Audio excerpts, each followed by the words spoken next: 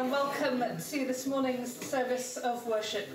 Whether you're a regular here at Beverley Baptist Church, or if you're visiting us, or if you're catching up online later. My name's Emily. If you don't know me, I'm going to be leading our service this morning. And today, in our journey through the Bible in a year as a church, we reach the book of Deuteronomy.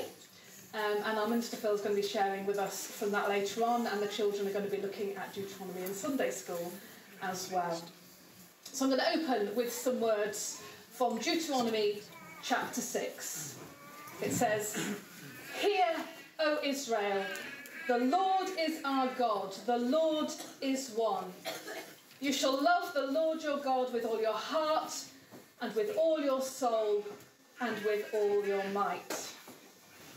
Now those are the opening words of a very famous Jewish prayer. It's called the Shema. Shema is the first word there. It's the word hear. Although it's a bit more of an active word than that. It's about listening and obeying. And the whole of the Shema involves these verses and then a few other verses from Deuteronomy and also from Numbers. And it was a really important, still is a really important prayer to the Jewish people. It's something that they teach their children. It's something that devout Jews recite every morning when they wake up and last thing before bed as well. So they're probably words that Jesus would have recited every day. And they're a reminder to them and also to us to put God first and to put him at the heart of everything that we do. So let's just hear those words again. Hear, O Israel, the Lord is our God, the Lord is one. You shall love the Lord your God with all your heart, and with all your soul, and with all your might. Let's pray. Lord God, we praise you because you are holy and powerful. You are loving and merciful. And as we meet together now in your name and in your presence, help us to put you at the centre of all that we do, and to love and worship you with all of our heart, with all of our soul, and with all of our might. Amen. Amen. Let's stand together if you're able, and we're going to sing praise to God for his mercy and faithfulness.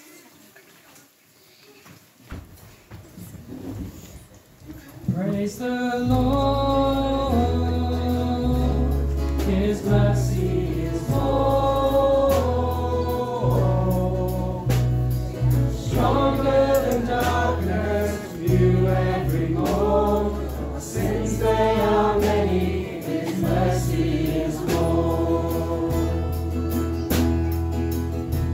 What love could remember, no wrongs we have done, omniscient, all-knowing,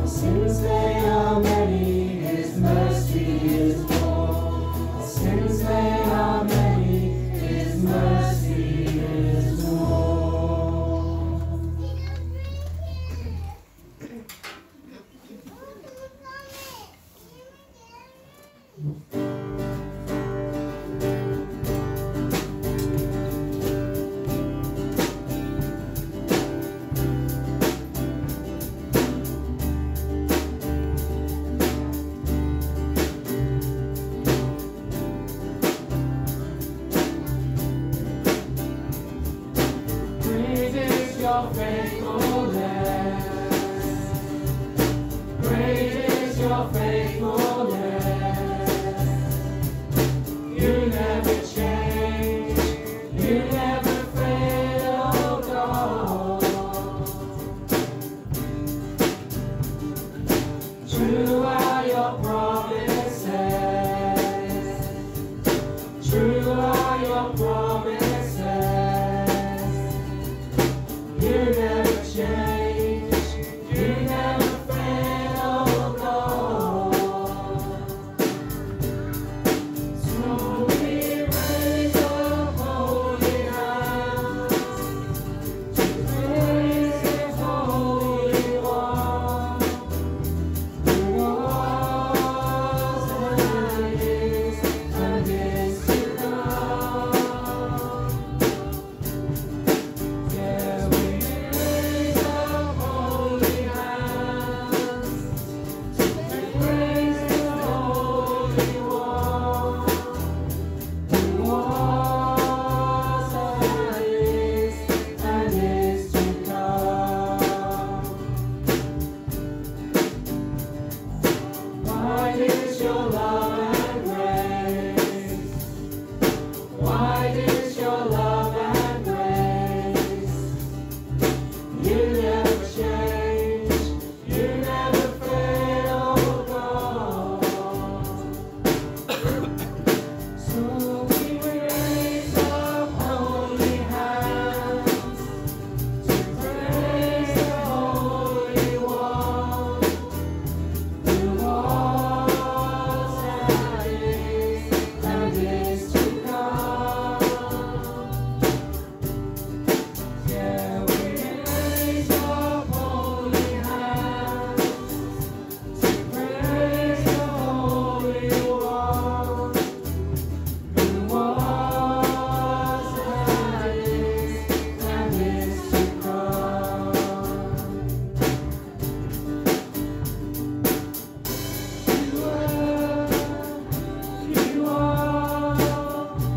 You will always be.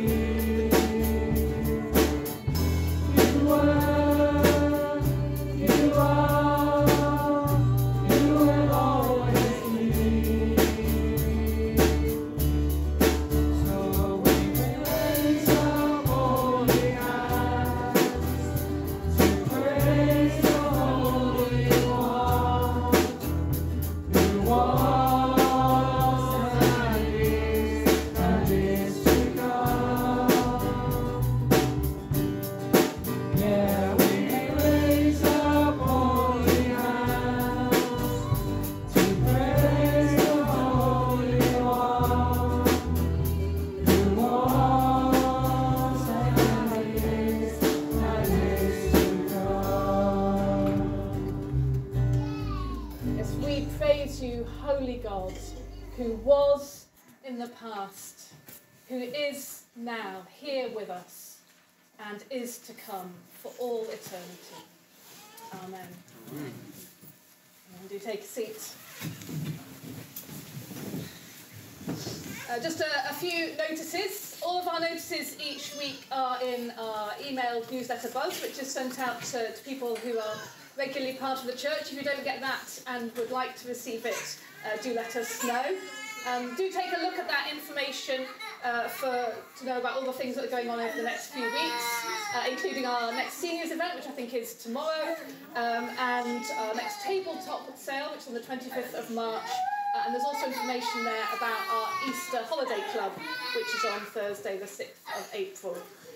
And there's also information there about another get-together for musicians that we're having. We had one in November last year, and we had a great time eating together and then learning new songs and enjoying singing together. So if you're interested in coming to that, it's on the 26th of March after the service, and do have a word with me afterwards. We love to celebrate as a church, celebrate birthdays and other special occasions. So does anybody have anything particular that they want to share this morning to celebrate? We have lots of chocolate. Lucy?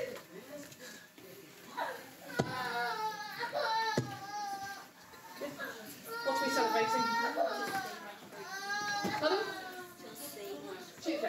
Birthday coming up? Happy birthday. Anyone else? I didn't see you at the back there. Have you got a birthday coming up? Oh, right. Oh, well, you definitely deserve some chocolate then. Happy birthday. Going all the way around the back here. Done? Someone's birthday on Tuesday. Oh, well, I'll get it. Yeah, give that to him. Pass that on to him. Anybody else? Well, we do give thanks to God that we can celebrate together all these happy occasions. Oh, it's a long way to walk.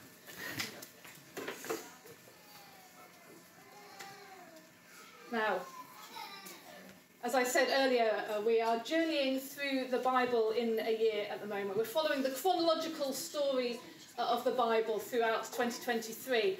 Some people are doing daily readings, and then in our Sunday services, we're kind of going through different books. And as I say, we are coming to Deuteronomy. If you are doing the daily readings, you'll know that we finished Numbers yesterday, and we looked at Numbers a couple of weeks ago in our service. And if you remember, we left the Israelites camped on the plains of Moab, looking over the promised land, all ready to enter.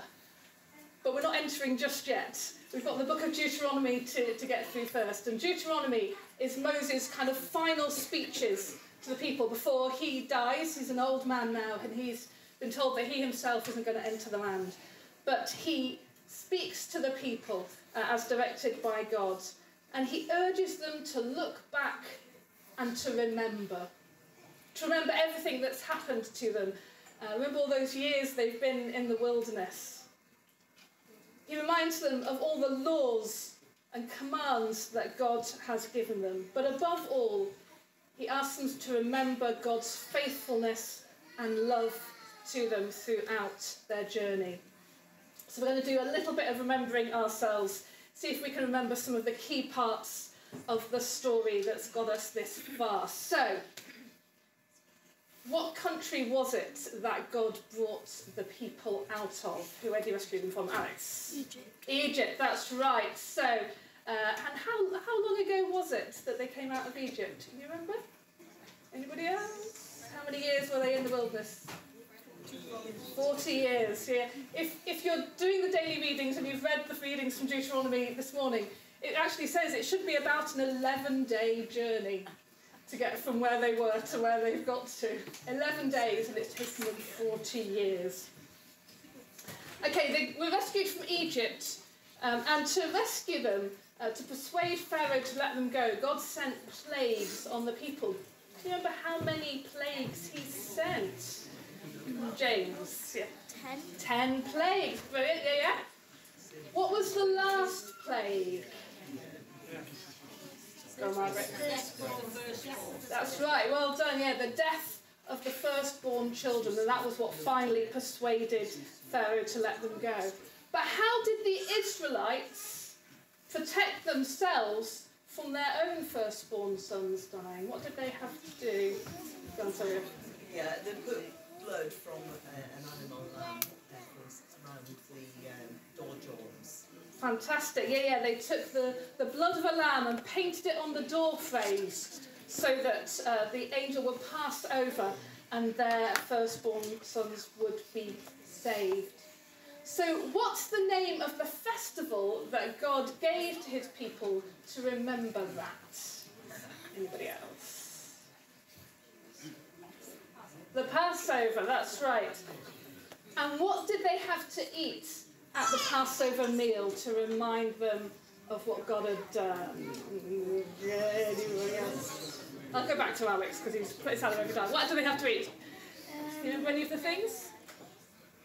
Bread. Bread, yeah. What kind of bread? Flatbread. Yeah, flatbread, unleavened bread, that's right. What else did they have to eat? Bitter herbs. Bitter herbs to remind them of their bitter suffering in Egypt. And one other thing? Flatbread. Yeah, flatbread, yeah. Sorry, the shepherd of the lamb. The lamb, yeah. So they put the lamb's blood over the door and then they ate the lamb. So it was all about remembering. So all through this 40 years that they've been in the desert, each year they have celebrated the Passover to remember how God saved them at the beginning of this story. And they carried on celebrating it, just as God commanded them passing that story on from generation to generation so that they would remember what God had done. So Jesus celebrated the Passover too. And of course it was at the Passover meal that Jesus used that to institute a new celebration the night before he died. A celebration of his perfect sacrifice. No longer a lamb that had to be slaughtered and the blood put above the door, but now the perfect lamb, the perfect sacrifice, who fulfilled all the requirements of the law. And just as the Passover meal helped the Israelites remember their rescue from Egypt, so communion for us, or the Lord's Supper, helps us remember what Jesus has done for us. So we're going to share communion together in a moment. But to help us prepare, we're going to sing a song which tells us to remember what Jesus has done for us. So let's sing.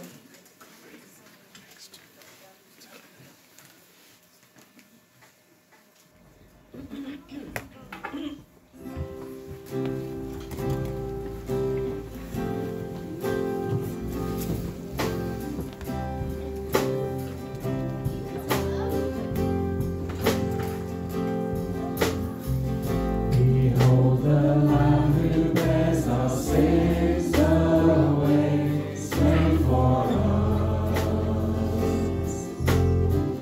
And we remember the promise made that all who come in faith find forgiveness at the cross. So we share in this bread of life, and we drink of his sacrifice as a sign of our bonds of peace around the table of the King.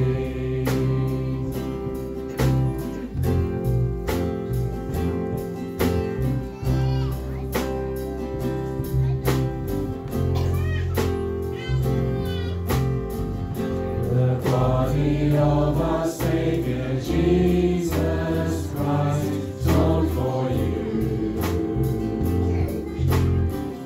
Eat and remember the wounds that heal, the death that brings us life, paid the price to make us one.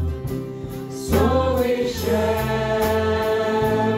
in this bread of life, and we drink of his sacrifice as a sign of our bonds of love around the table of the King.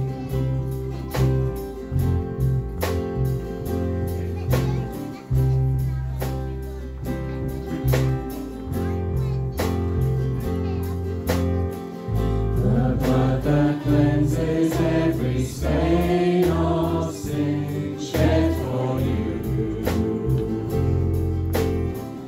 Drink and remember, he drained death's cup that all may enter in to receive the life of God.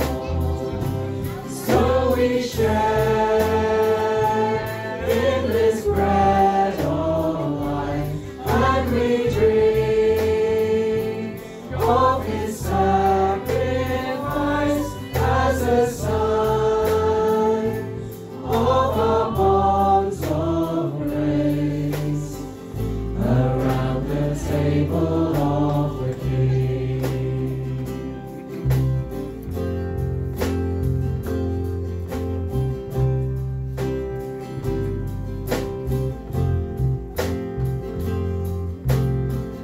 And so with thankfulness and faith we rise to respond, and to remember our call to follow in the steps of Christ as his body here on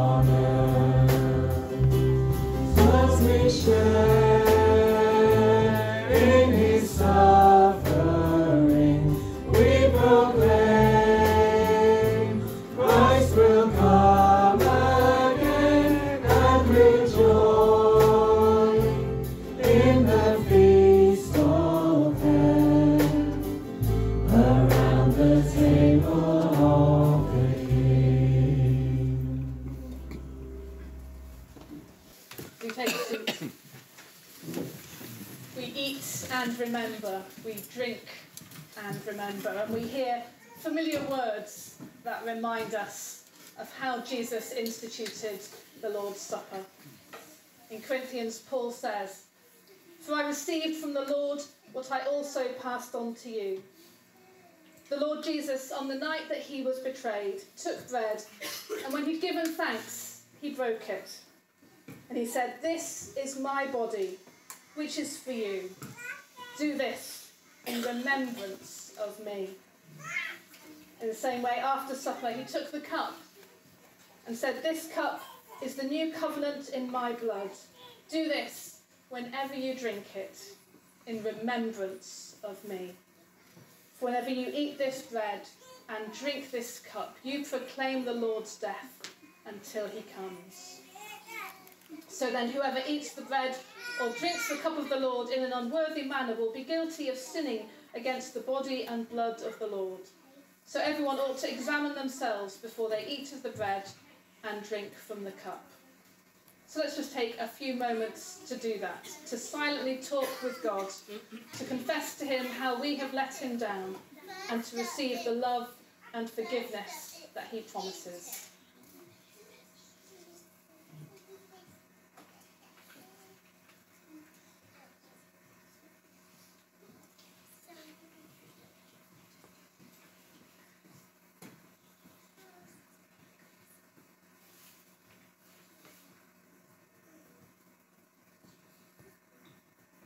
God of love and power, thank you that you forgive us and free us from our sins.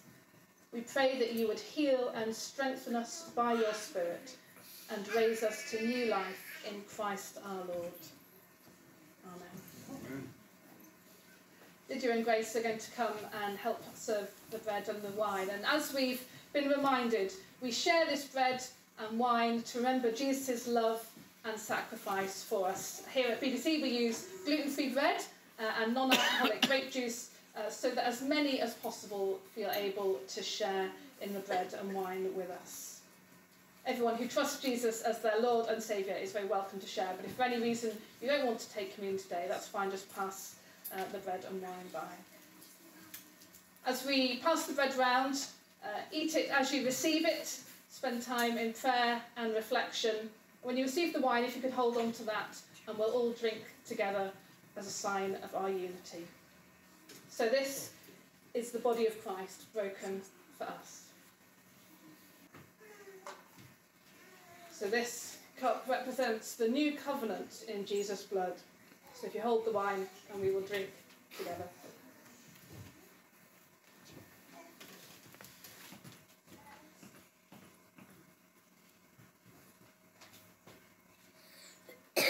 So we drink together in remembrance of Jesus' sacrifice.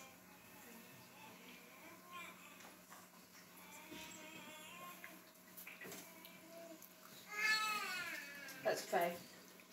Father of all, we give you thanks and praise that when we were still far off, you met us in your Son and brought us home. May we who share Christ's body live his risen life. We who drink his cup bring life to others. We whom the Spirit lights give light to the world. Through Christ our Lord. Amen. Okay, the children are going to leave us now for their groups. Let's just quickly pray for them and for their leaders. Father, we thank you for the children and young people that you have blessed us with as a church community.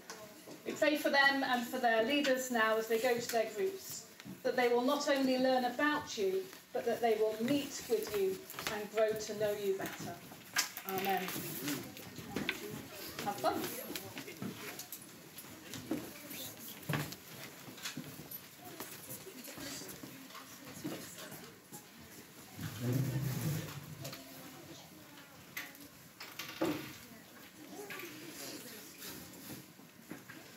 Now there are lots of exciting things going on in our fellowship for you to get involved in, different activities, different opportunities for prayer, and so Tracy's going to come first and then Steph and tell us a bit more about how we can get involved. Thank you. As we said in our church meeting a couple of weeks ago now, and as has come in Buzz details, there's lots of ways to get involved in what we do. We've got a little presentation which is going to come up, just so that we can visually see a few things, because sometimes all the information, well, it goes over my head. So, Sunday school helpers. Now, Karen and Phil can tell you a lot more about this than I do, but as you can hear, we've got a thriving number of young people in our church community. What we really could do with is some more presence, some more people, maximum commitment of once a month. It might be that it could actually be once a quarter. Now, what skills do you need? You need to be able to communicate. You need to have a faith. Do you have to be able to teach? No. Do you need a DBS check? Yes. Can it be any age? Yes. So it might be something for you to think and pray about and explore. As one church community, children are not the church of tomorrow, they're part of our church today, and it'd be really great to see a few more people that maybe haven't tried it or did Sunday school before and haven't for a while, to have a bit of a conversation with Karen and Phil to see where they might fit and if they want to grow into something within helping at Sunday school. Also, prayer support. We're often saying the biggest thing you can do is to pray for things. And then it's, well, what do we pray for? If you want to know what to pray for our Sunday school, speak to Karen and Phil. They'll tell you what's happening, what's going on. And it would be really great if a few people would have them conversations and commit specifically to praying for our Sunday schools. TAP talks.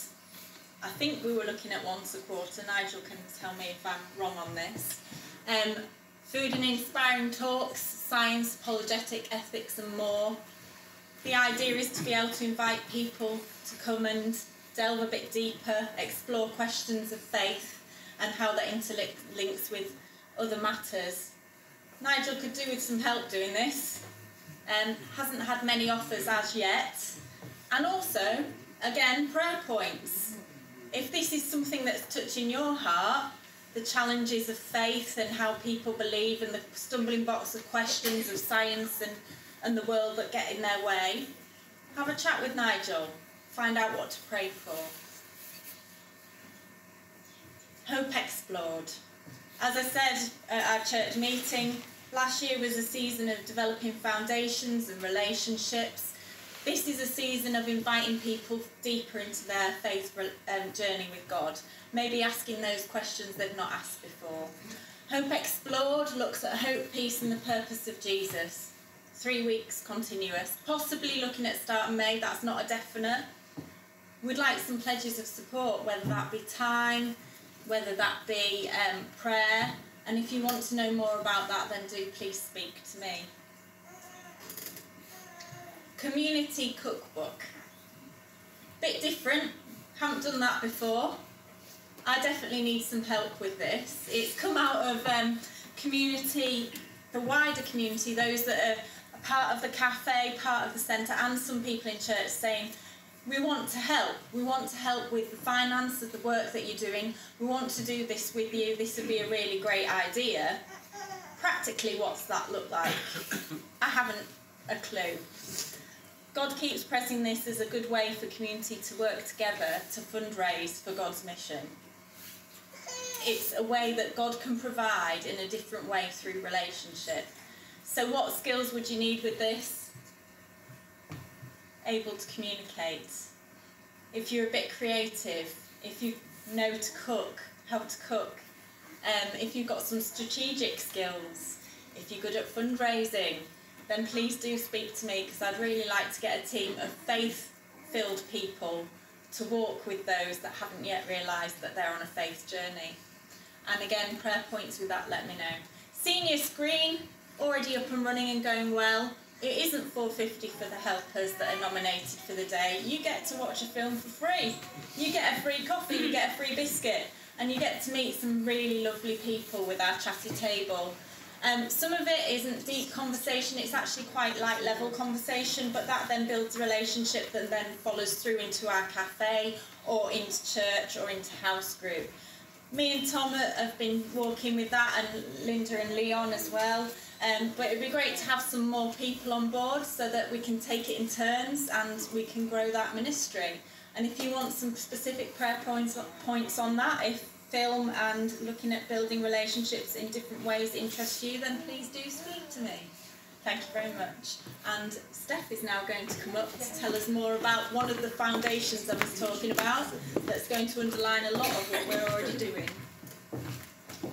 I'll try and keep this brief. I've been told to be succinct. So like Tracy, I'm a member of the leadership team, and we've been going on our own journey as a team over the past year and a half, as we've bedded down into this building, as we've got a breath and gone, okay, everything seems to be working, you can flush the loos, you know, people are coming through the doors. What is it that we're here for? And one of the main verses, it's a verse in Exodus, that came to the fore right at the beginning of us getting the keys to this building, in fact, was, God, if you don't go with us, what distinguishes us from any other peoples on the earth? Moses says that to God at a particular moment in time when God goes, that's it, I've had enough of you lot. He hasn't said that to us, that's not where the leadership team are going with that one. But what is really has exercised us as a team is how do we make sure that Jesus stays at the centre of everything that we do? How do we ensure that Jesus, through his Spirit, instigates what we do and what we do next particularly? And one of the things that really happened for us that was really helpful for us as a team was that at the beginning of this year we got together and we had a diary. And the first things that went into that diary were the times on a monthly basis where we meet for the Bible in a Year discussions, because we'd already got that underway. And the second thing that we put in the diary was an establishing a rhythm of prayer. Now, what do I mean by that?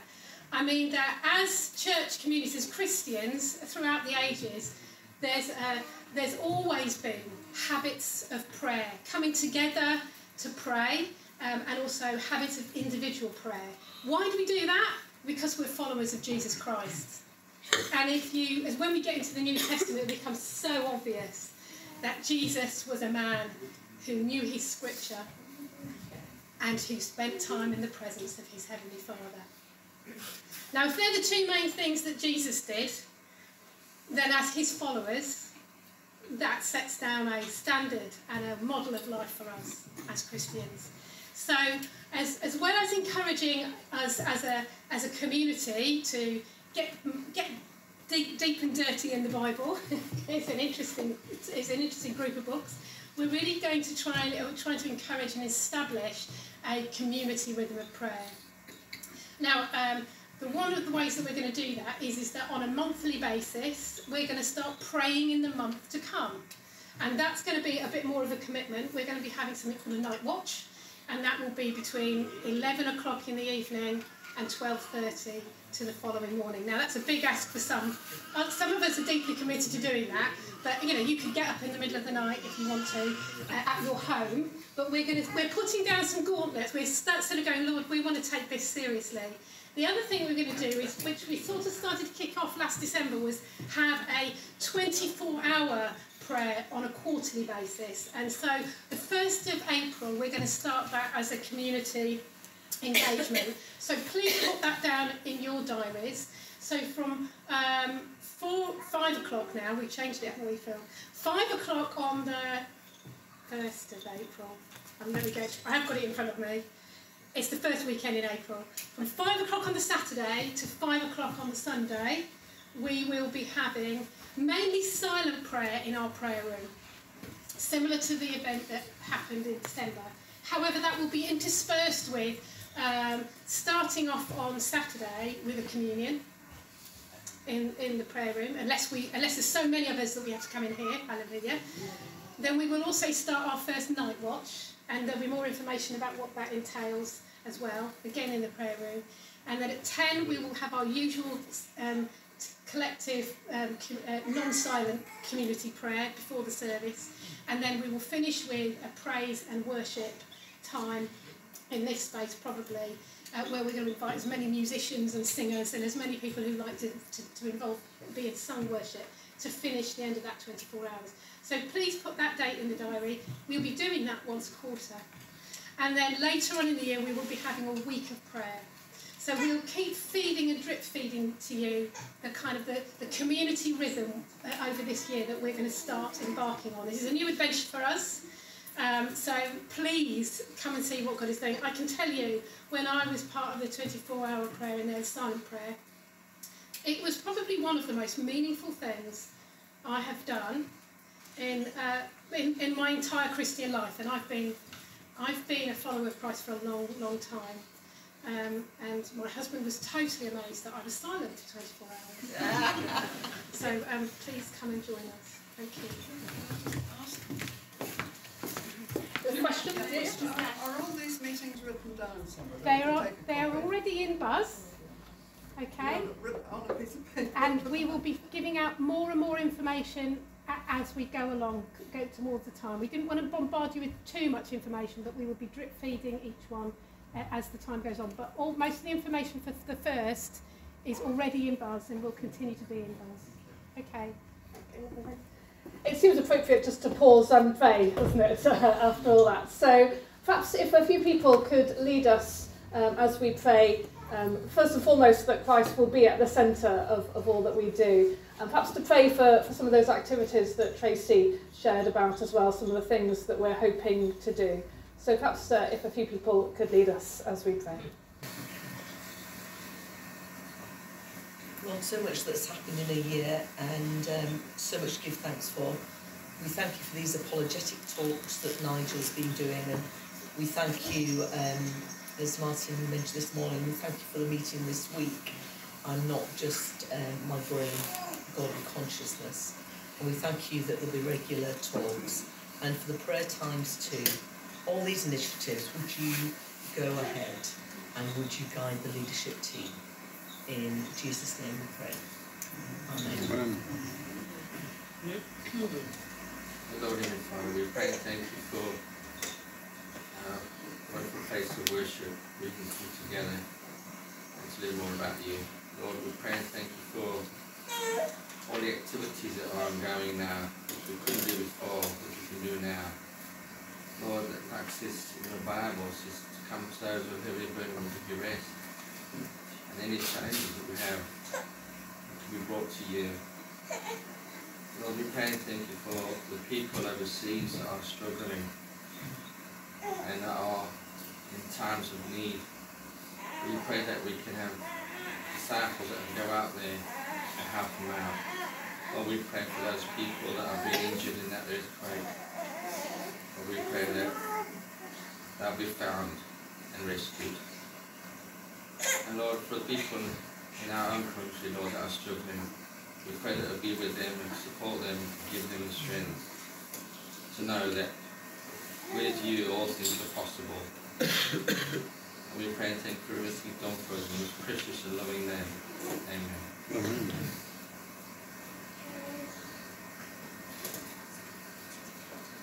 Father, we thank you for strategy and we thank you for resource, but Father, we pray our hearts are in the right place, and Father, I pray that as we look at what we do collectively as a church, Father, that you prepare us individually, you empower us, you work in us, Lord Jesus, to determine what we can offer, what we can do, how we will affect your kingdom here on earth, Lord. Amen.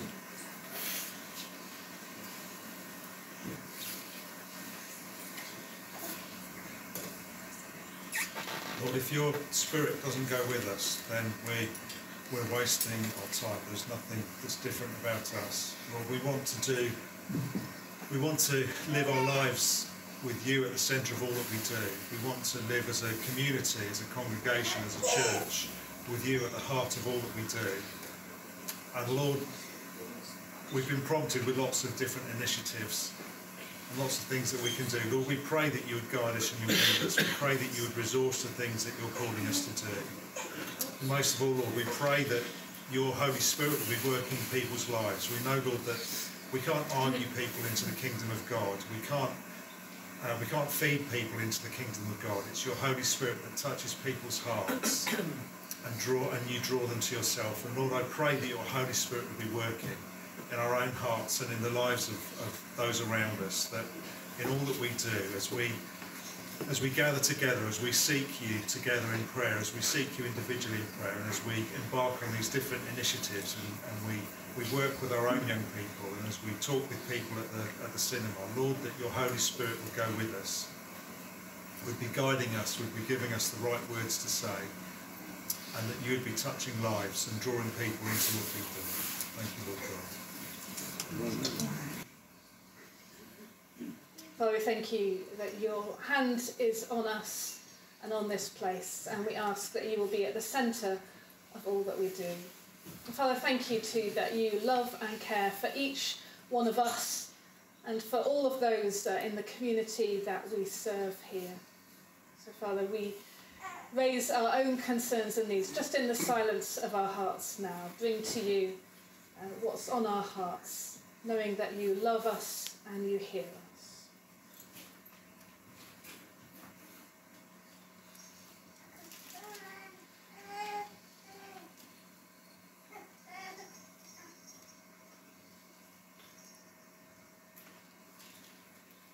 And Julie's asked if we could also pray. You may have seen in the news about the very sad murder of a woman in Market Reaton, Helen, who was a very active member of the church there. So Father, we do pray for Helen's family and friends, all those who've been affected by this terrible situation. Father, we pray blessing on them. We thank you for her life and her faith, and ask that even in the difficulty and challenge of this time now, that you will be at work, shining your love and your light into that community. Amen. In a moment, Phil's going to come and speak to us, but as we continue our prayers, we're going to sing Speak, O Lord. It's a song which asks God to speak to us through his word. So let's stand and sing together.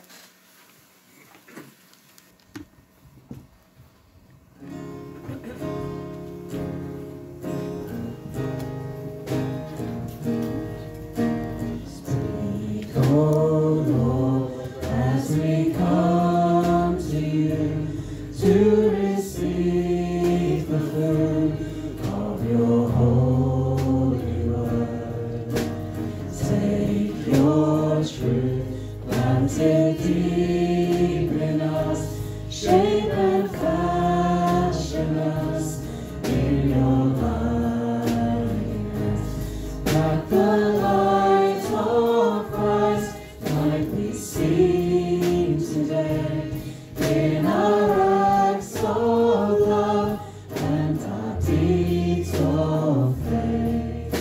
Speak, O Lord, and fulfill in us all your purposes for your glory.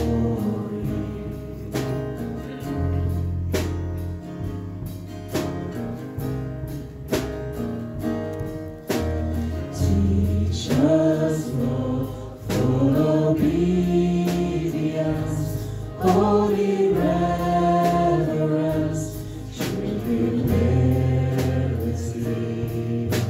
Test our thoughts and our attitudes in the radiance of your purity.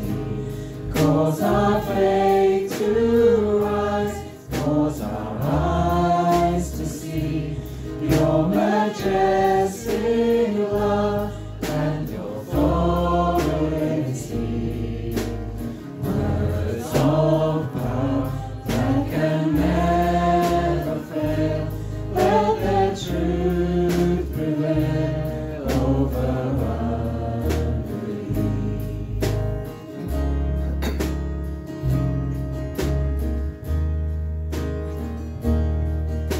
Speak, O Lord, and renew our minds. Help us grasp the heights of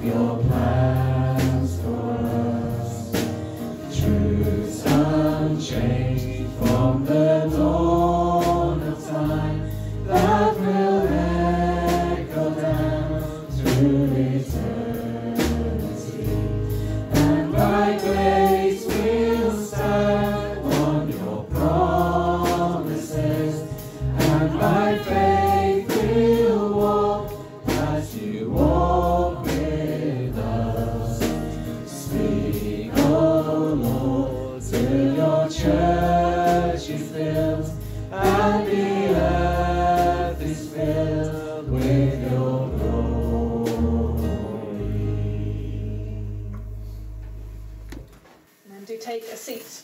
We're not going to read the whole of Deuteronomy, but just a few verses from chapter 4. So we're going to read Deuteronomy chapter 4 from verse 32 through to verse 40. It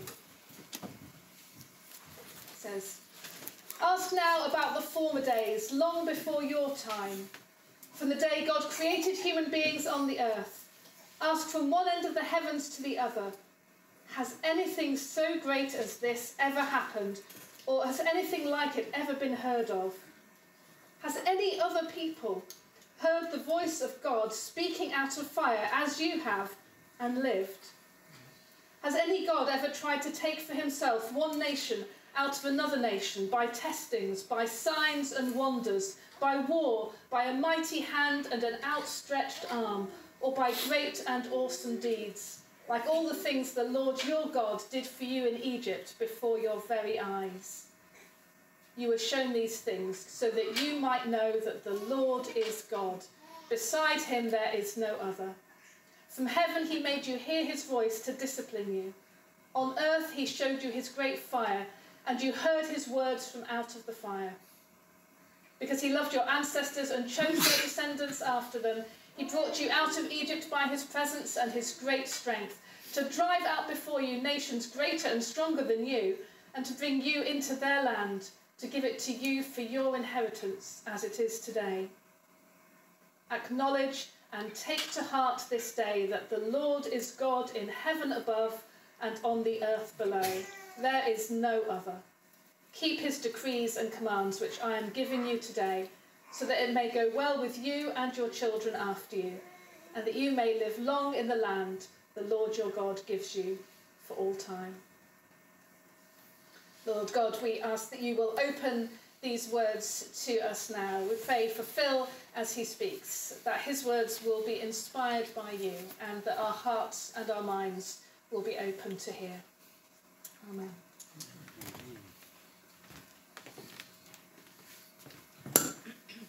Thank you, Emily. Good morning, everybody.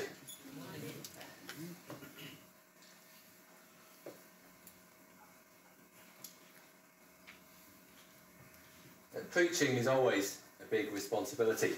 It's important every time anyone takes to the pulpit or the lectern to think carefully and prayerfully about what message God wishes to convey. But there are some sermons perhaps that have particular significance in the life of a church community. Times when the person preaching might want to give even more care to thinking about the message they wish to bring. One that always stands out to me was one of my fellow students on my college course. He was an Anglican vicar in the Gambia who'd been sent over to the UK for further theological study. Amazing guy, lived in London, worked on Southern Railways all night, and then came up to Sheffield to do a day of college study with us in Sheffield on the Monday. And one year while we were there, he was asked to return to the Gambia just before Christmas to preach the Christmas sermon in the Anglican cathedral there in place of the bishop who'd taken ill. This is a sermon that will be broadcast on national television in a country which is 95% Muslim. He spent a lot of time preparing that sermon very carefully and asked many of us for a lot of advice. I'm not sure how helpful some of us were. He knew the context better than us, but he recognised that was a talk that he had to get right. On a smaller level, I think many of us who preach would say the first time you preach to a new congregation, there's always just that sense of having to think a little bit harder and prepare a little bit more. What might God be saying in this situation? And similarly also, I think many would say the final sermon that people preach to a church or a group of people. What message from God should I leave these people with as I move on? Which is not a way of saying this is my final sermon here, I hope. Depends how it goes, I suppose. It's a way of introducing Deuteronomy, which, as Emily has already reminded us, is in a sense Moses' final sermon. Or sermons. If we look at the verses of stage directions in between, there's 3 or 4 talks probably here. But this is Moses coming to the end of his time with this people that he's walked with for the last 40 years. He knows he is not going to enter the promised land. God has told him that. And the people are on the banks of the Jordan, ready to cross over. He knows he hasn't got long. What message is he going to leave for these people?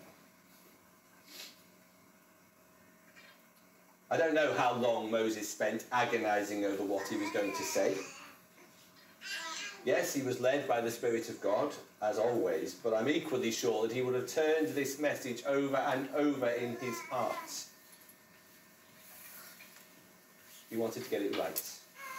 What do I leave these people with?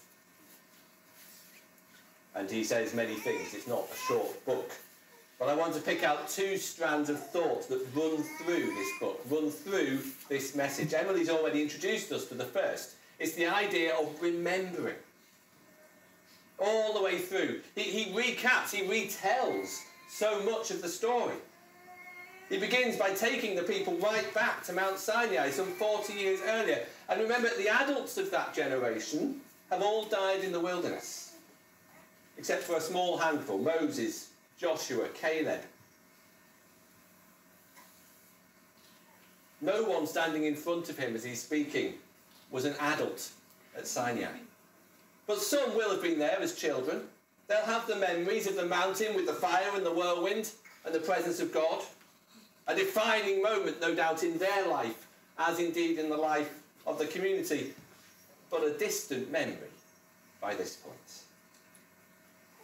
But as he takes them through the story, he reminds them again of all the key events, the golden calf, the broken tablets of the Ten Commandments, the new tablets that God provides, the travelling through the deserts of the Promised Land, the spies are sent out. 10 come back and say, we can't do this, and Joshua and Caleb say, yes, we can, but the people listen to the 10 and decide not to enter the land at that point, and they wander for 40 years in the wilderness, and there's opposition from various nations, and there's opposition in the form of rebellion from within the community, and he tells them the story, and as he goes through that time, more and more of them are going to be able to begin to say, yes, I was there, I remember that. It's a real memory for them. But Moses wants to remind them, because it's important for them to have those memories, and it's important for them to keep remembering those memories, because there will come generations for whom they weren't there. He says that, Deuteronomy 11, chapter 11, verse 2.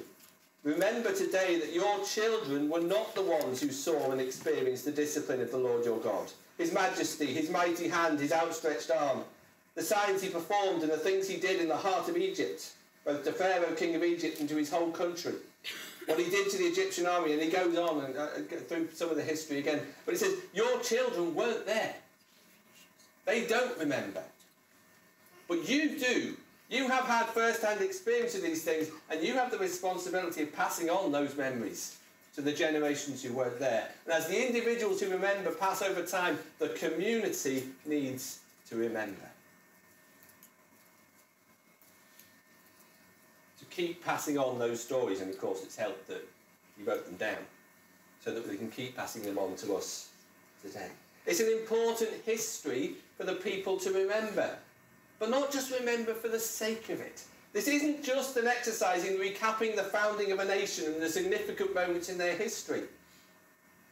As we read through, and I know that we haven't, we're just starting Deuteronomy, those of us doing the daily reading, so as we read through over the next 10 days or so, time and time again we see that they're remembering so that they can recall where God was in all of this. They can be changed by the experience of remembering, because it reminds them of their God, of who he is, of how he has dealt with them. And that affects who they are as people, which is the other strand that runs through the book. Time and again, this idea of being careful to obey, being careful to listen to what God is saying. Right at the start of what Moses said, Deuteronomy 1 verse 6, the Lord our God said to us at Horeb. And all the way through it's, God said this, God said this. Remember to do this. This is what God has commanded. Live by his commands. Chapter 4. Chapter 4 of Deuteronomy. Now, Israel, hear the decrees and laws I am about to teach you. Follow them, so that you may live and may go in and take possession of the land the Lord your God of your ancestors is giving you. Do not add to what I command you, and do not subtract from it, but keep the commands of the Lord your God that I give you. In the end, beginning of chapter 5, just he's about to recap the 10 Commandments. Hear, Israel, the decrees and the laws I declare in your hearing today. Learn them and be sure to follow them. And there's many, many more examples through the book. God has given you these commands. These are to be the law by which you live. They weren't just a law for the wilderness. Now you're crossing into the promised land. You can't forget all that. That's not what it's about. This is an ongoing way of living. This is how we've called you. God's called you to be as a community, and you need to remind yourself of who God is, how he relates to you, and what your place is in this.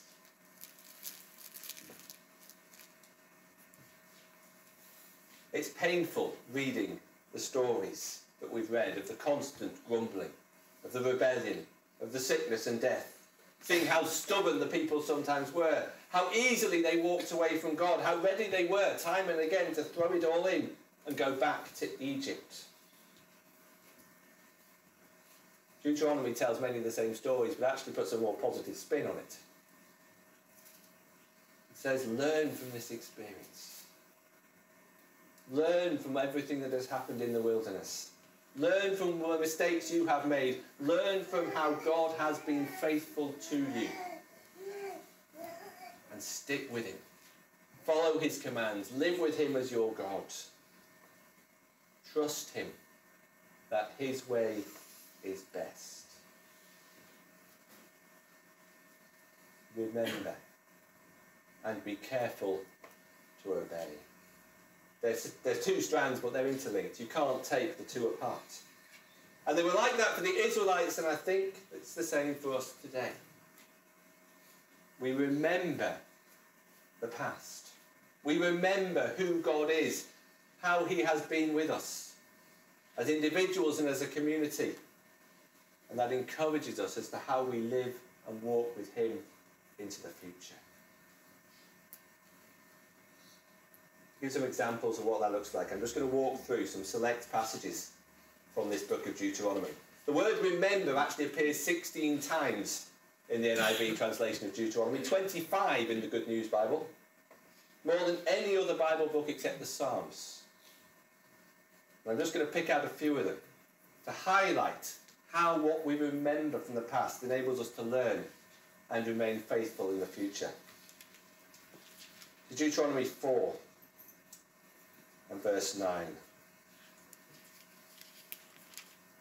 Watch yourselves closely, so you do not forget the things your eyes have seen, or let them fade from your heart as long as you live. Teach them to your children and to their children after them.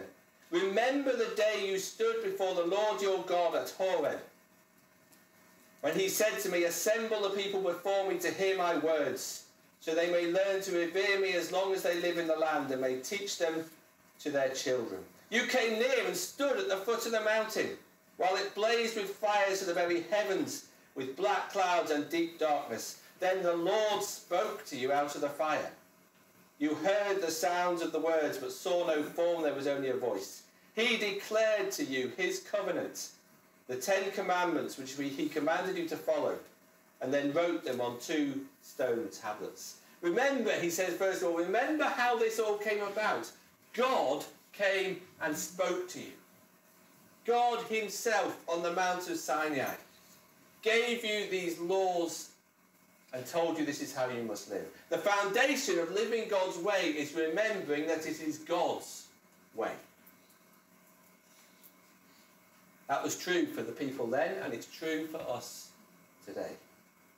I think one thing that the Bible in the year that we've been doing has perhaps reminded some of us is that God really does care how we live. The call to holiness of living is not just something that the church has invented. It's not just tradition. But of course, we must be careful. Sometimes some of the details actually come more from tradition, perhaps, than what God has said.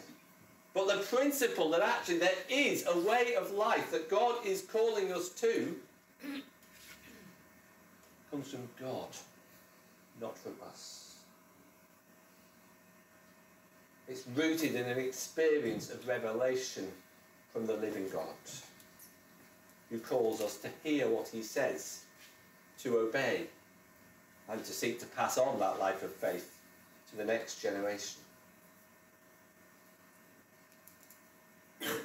Verse 39 of chapter 4 says in the Good News translation, "Remember today and never forget. The Lord is God in heaven and on earth. There is no other God. Obey all his laws that I have given you today." But then Moses goes on. It's not just remembering the time at Sinai. He takes them back even further. In chapter 5, verse 15, "Remember you were slaves in Egypt, and that the Lord your God brought you out of there with a mighty hand and an outstretched arm." Remember, he says, God's work of redemption and liberation in the past. Remember, God has rescued you from slavery into freedom. Freedom to live for him and to call others to live in that freedom too. And if he could say that to the Israelites, if he'd rescued the Israelites, how much more from our perspective can we see how God has rescued us? We cannot emphasize it enough in going through these books of the Old Testament law. We do not follow God's commands in order to somehow earn his favour and buy our freedom. He has freed us in Jesus from the law of sin and death. He has redeemed us. He has rescued us. That has all already happened. As Jesus dies and rises again from the dead, sin and death and hell are defeated. We no longer live in slavery. We are free to live. Not how we choose, because actually if we learn anything from those people in the wilderness, how we choose will just be to say, well, we want to go back to Egypt. We want to go back into slavery.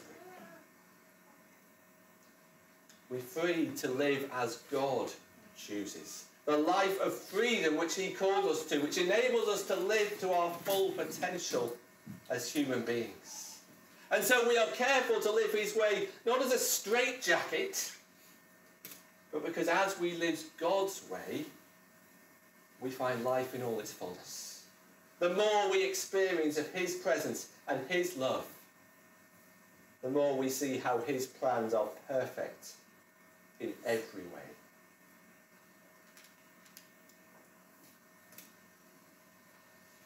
But he didn't free them from Egypt just to abandon them. Chapter 8, verse 2. "Remember how the Lord your God led you all the way in the wilderness these 40 years to humble and test you in order to know what was in your heart, whether or not you would keep his commands." God leads. He led them. He called them to follow. And he leads us and he calls us to follow. And he eagerly desires that we will do so. But ultimately we have to make that choice to follow. And sometimes God needs to step in to try to help to keep us on track. As I said, some of the hardest passages in these books are when God steps in judgment.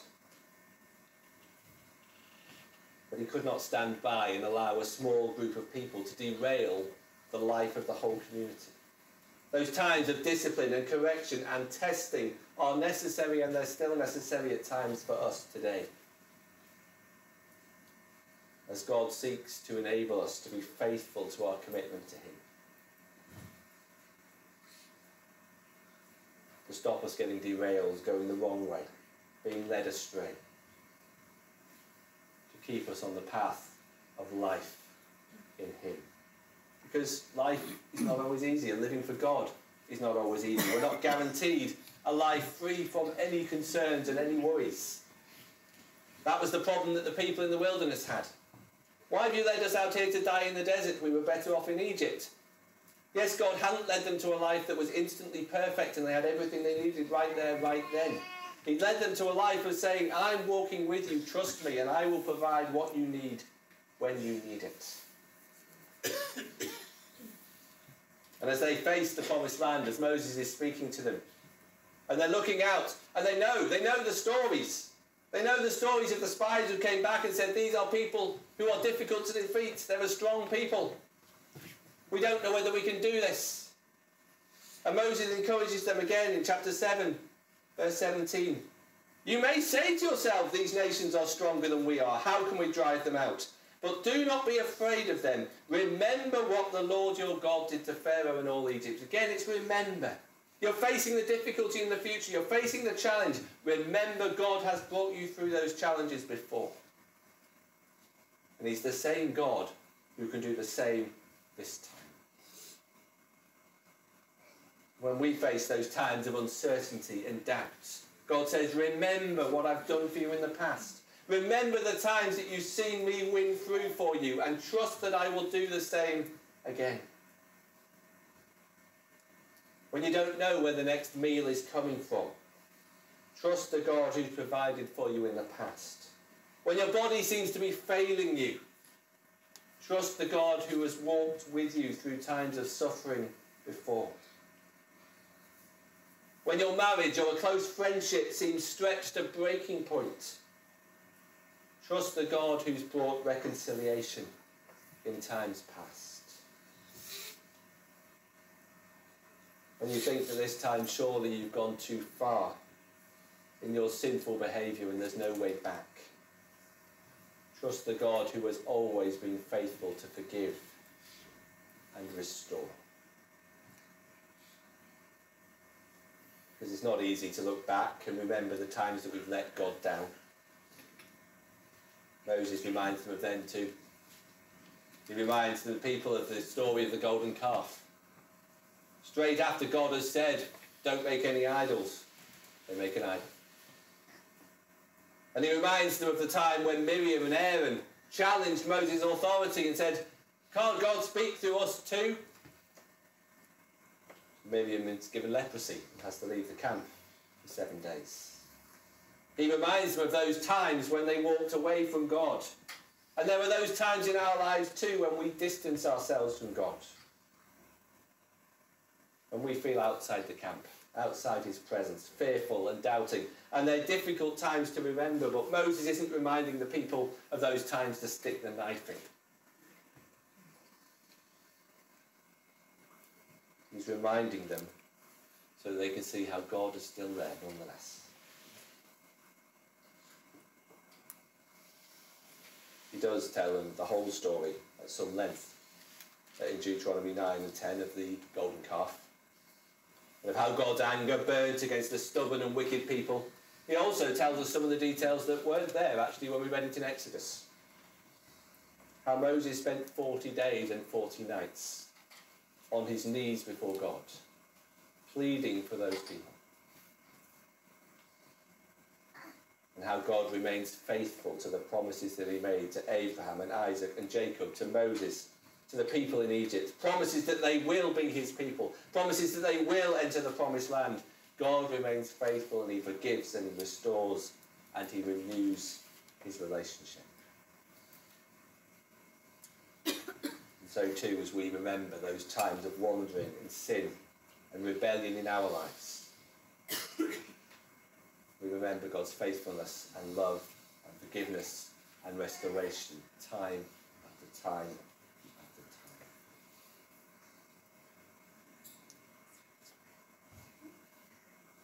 So much that we can remember. So many ways in which our ability to remain faithful to God in the future can be strengthened and encouraged and enabled by our memory of how God has been with us in the past. And if you're sitting there thinking that on one or maybe many of the examples I've given, well, I'm not actually sure I can think of God being that way with me in the past, then take some encouragement from the context of Deuteronomy, because God is saying, remember this, remember to a group of people, many of whom didn't actually remember. They haven't been there, but they remembered as a community. They told the stories together. And so it can be for us. We can read the stories of the saints in the church and be encouraged by how God has worked for them. We can talk to the saints in the church who are sat around us and be encouraged by the testimony of how God has been with them. And of course we can read the scriptures and know that we worship and serve the same God.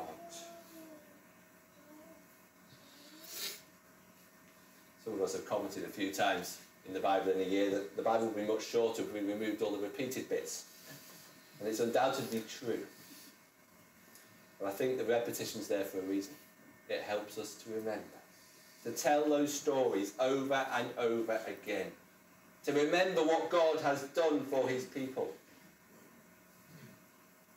To remember, of course, most importantly, most significantly, as we already have in this service, what he's done for us in Jesus, in his life and his death for us.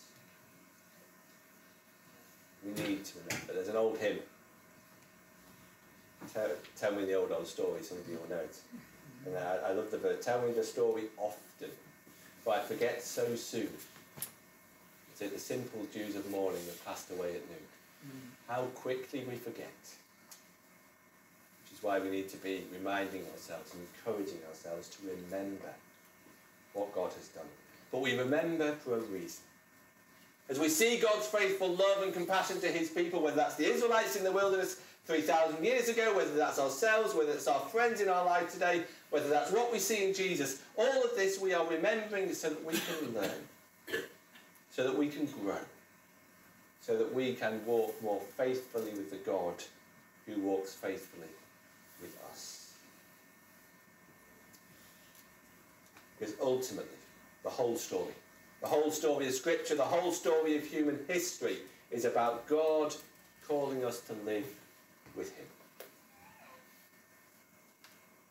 A life of obedience and faithfulness. And Moses concludes his sermon in Deuteronomy by encouraging the people to make that choice. He says to them, if you obey God in the land, you will know peace and prosperity and plenty and the presence and blessing of God in all that you do.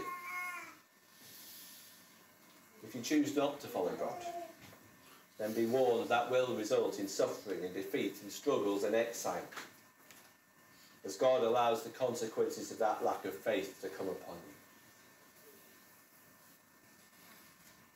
And he gives us the same choice. To respond to God's faithfulness in faithful obedience, to know his blessing in this life and the life to come, or to walk away from him and to face the consequences of a life lived in disobedience. This is what he says, and I would say the same to each one of us today. This day I call the heavens and the earth as witnesses against you, that I have set before you life and death, blessings and curses. Now choose life, so that you and your children may live, and that you may love the Lord your God, listen to his voice and hold fast to him. For the Lord is your life, and he will give you many years in the land he swore to give to your fathers, Abraham, Isaac, and Jacob. Remember that God loves you. Remember that God is faithful. Remember that God will always be with you, as he has always been with his people. Walk forward in faith to the life of obedience that he calls us to. Amen.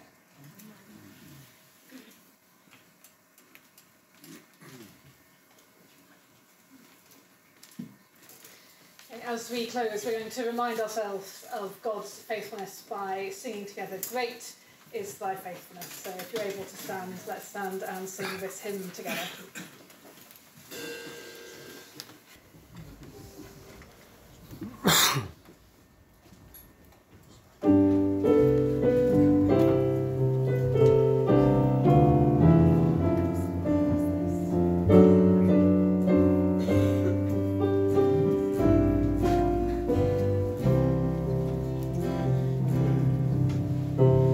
Great is thy faithfulness, O God.